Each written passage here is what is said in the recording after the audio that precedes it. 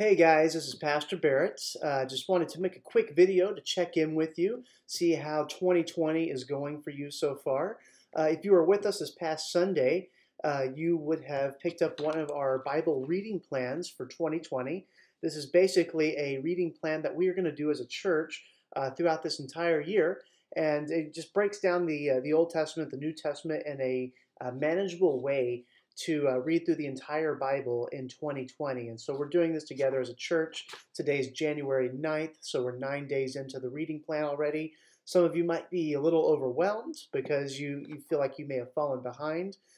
If you're like me, sometimes I find myself reading the scriptures and I find myself doing it just to check off a box on the reading plan.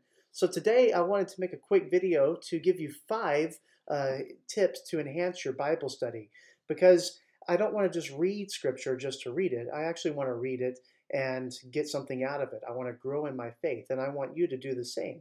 So I want to give you guys 5 quick tips that will help you enhance your Bible study as you're reading it. That way you're not just going through the motions each day whenever you're checking off the different chapters you read on the Bible reading plan. So the very first thing that you can do to enhance your Bible study is pray. Before you open the Bible, just spend some time in some quality prayer. Ask God to give you focus on what you're reading.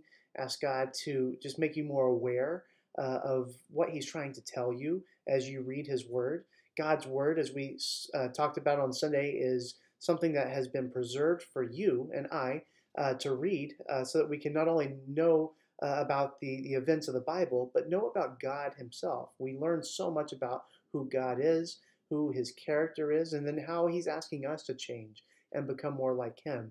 So as you begin your Bible study, spend time in prayer, and you'll find that through prayer you'll have more focus, you'll be more attentive to what God is trying to tell you as you read. That way you're not just reading something to check off a box. The second thing that you can do is listen. Many people, they will start a Bible reading plan and they'll basically just thumb through a Bible and read and check off a box, and that'll be it.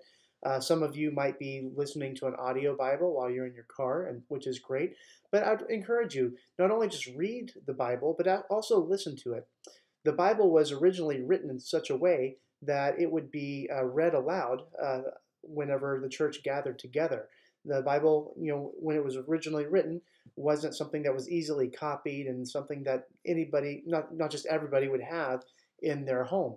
It's something that was read aloud when they gathered together. So listen to it as well. You might pick up things that you wouldn't pick up while you're reading it with your eyes, but just listen to the words and see how they resonate with you, and see what you hear God saying through the words of just listening.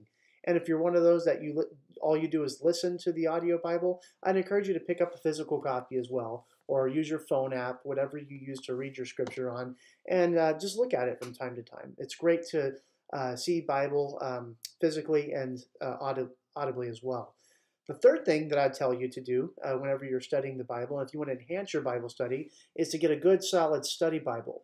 My study Bible of choice is the ESV study Bible. You can pick one of these up on Amazon for probably around $30, $35.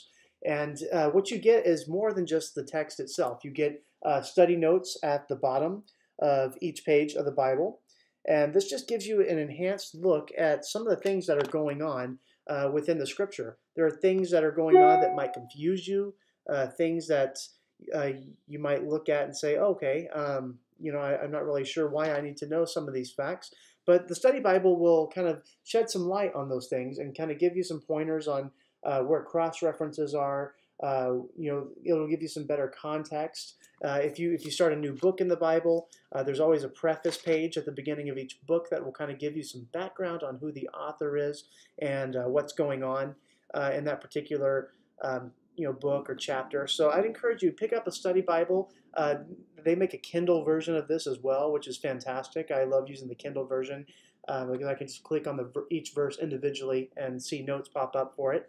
And if you don't want to shell out that much money for a study Bible, there is an $18 version. It's the Student Study Bible that the ESV puts out.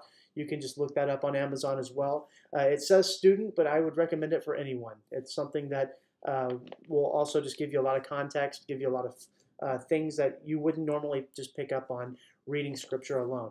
So I want to encourage you, get a study Bible as you're reading the Bible this year so that you can get more out of it. The fourth thing that I tell you to do to enhance your Bible study is to get a journal. Just get something that you can write in as you read Scripture, because there are things that are going to stick out in your mind, things that you find in the text that will kind of shed light on what God's trying to tell you. And so I want to encourage you to write those things down throughout the year. You could just make a page for each day, and as you're reading the Bible, as you're listening, just jot down key words that stick out to you. Maybe there's a particular passage that really just impacted you that day. Write about it. Write about how that verse influenced you, or how that particular Bible story reminds you of something else. But use journaling to your advantage. Write it down. That way you'll always have it to look back on. You might get to a later point this year, maybe in the summer or in the fall, where you remember something that you had read earlier in the year, and you'll have a journal to go back and check it out, see what was there. So I want to encourage you, use a journal to enhance your Bible study. And then the last thing I tell you to do whenever you want to enhance your Bible study is to share with others. Part of reading Scripture is not just doing it alone, but it's doing it in communion with other believers and other friends. So if there's something each day that sticks out to you, send your friend, send your family member a text and say, hey, I read this passage today and this verse really stuck out to me. Or maybe it's a verse that you think somebody else should hear, and it would be a great opportunity for you to be a witness to them and say, hey, I read this verse today in Proverbs, and I thought about your situation. I think this verse is something that you need to read. And so you can send it out that way. Some of you use social media, Facebook, Twitter, Instagram. You can share verses through those social media platforms. But just really get involved in sharing what you learn with others. Bring it up in your daily conversations, at the dinner table with your family.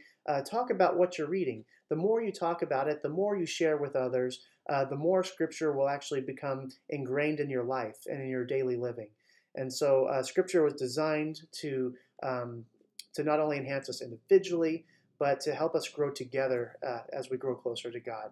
So that's it. Those are 5 quick tips for you to enhance your Bible study. I know today we're January 9th, so we're going pretty strong into this Bible study now. If you have fallen behind, don't get discouraged.